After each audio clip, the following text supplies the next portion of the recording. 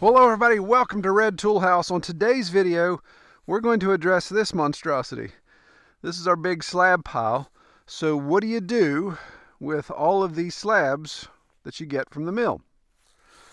So probably the most obvious answer would be to turn it into firewood. But if you've been watching our channel for a while and understand why we've created such a large pile of slabs, you'll know that majority of this is either Virginia pine or tulip poplar. So neither of those two species do I burn for firewood inside the house. Obviously don't want pine burning just because of the sap content. You know, some of you guys out west burn that. That's all you burn is evergreen. But sap content is a little too high, burns too fast. Same with poplar. Tulip poplar burns up really quick. I like it as a campfire wood because it puts off a good light, but not a fireplace or not an inside heat wood. So we're going to skip the firewood step. There's maybe 4 or 5 pieces in here that are white oak. If we come across those, we may cut them up for firewood. But most of the stuff is not going to make good firewood. Now some of the thicker ones, or more even, more uniform ones, I've used in the past for building projects. Like if you're going to use, if you just needed some temporary corral walls or things you weren't worried about them lasting too long, then you could throw some of those up. And I've done that in the past on some of our corrals. If I needed a quick gate or a quick wall to build, I could come over here and grab some of them. Obviously, the longer this sits, the more it decays. I've also used them in the garden. You've seen in some of our videos where I lay some of these down for paths. So weed control and paths along our beds. And of course that keeps the weeds down, gives us a place to walk, and over time obviously they decay and become part of the garden soil. But obviously way too many here to put in the garden. Well, probably one of the easiest ways to get rid of that big pile is just light it on fire and burn it, and we could dance around it like heathens. Not really what I want to do. That seems to be a lot of waste. Obviously put off a ton of heat and it would burn for days, but I really don't want to do that. I don't want to waste all of that great carbon material when we have the means to make it more useful. So I think with a plan we're going to do, with the help of my beautiful crew, is we're going to take a lot of these slabs, put them back on the mill, and we're going to mill them down to the dimensions that I can run through my 6-inch wood chipper. So some of these slabs could be 12, 14 inches wide. So we're just going to put a whole bunch of them up vertically on the mill, pass every 5 inches, so 15 at 10 at 5, and take all of that, toss it on our project trailer here that still doesn't have a deck on it yet, but it'll definitely carry slab pieces. Gonna load that up, and then when we get a pile big enough we want to mess with, we'll go down to where we want to have wood chips in front of our big chicken coop, and we'll chip away. So come join us.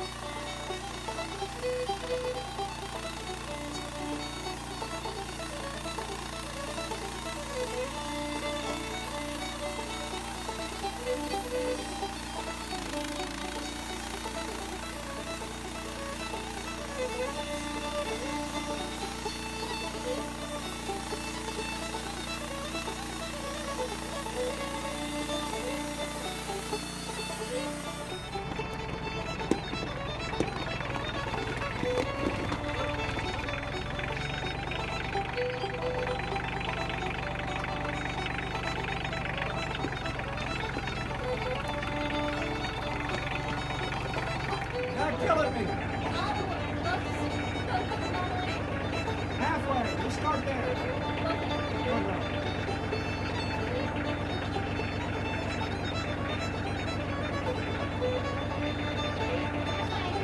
All right, take the left one and go all the way.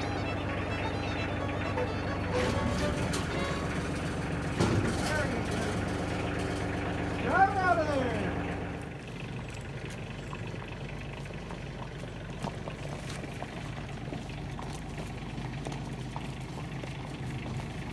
The plan is to put a lot of wood chips here for the winter, where the chickens like to make all this muddy and in and out.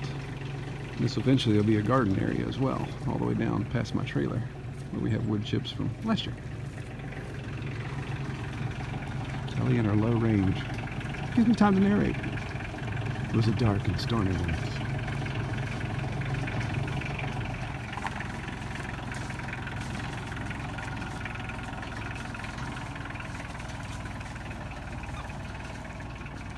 Oh!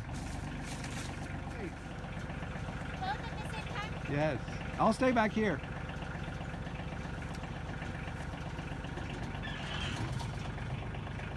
Excrement. All right, so the test today, this is a 6-inch chipper, Titan chipper. We've talked about it ad nauseum. Thing I realized, taking these boards off, cutting them at 5 inches, some of these things are like 5 by 5. So this would be a really good test. You think a 6-inch round stock going into a chipper, you really don't think about square, 5-inch square.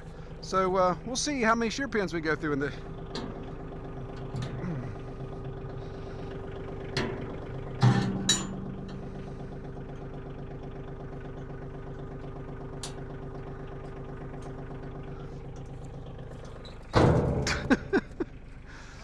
That takes a little bit of butt to turn that thing.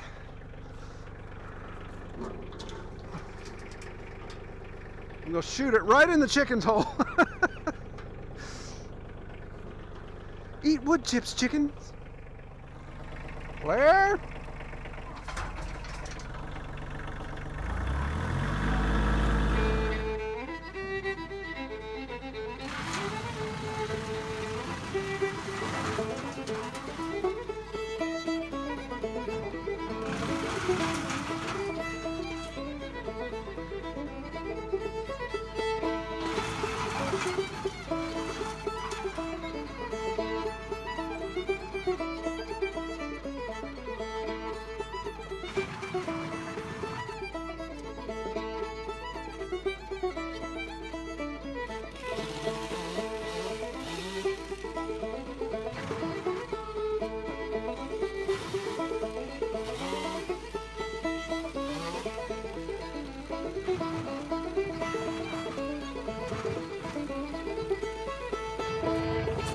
All right, pin number 1.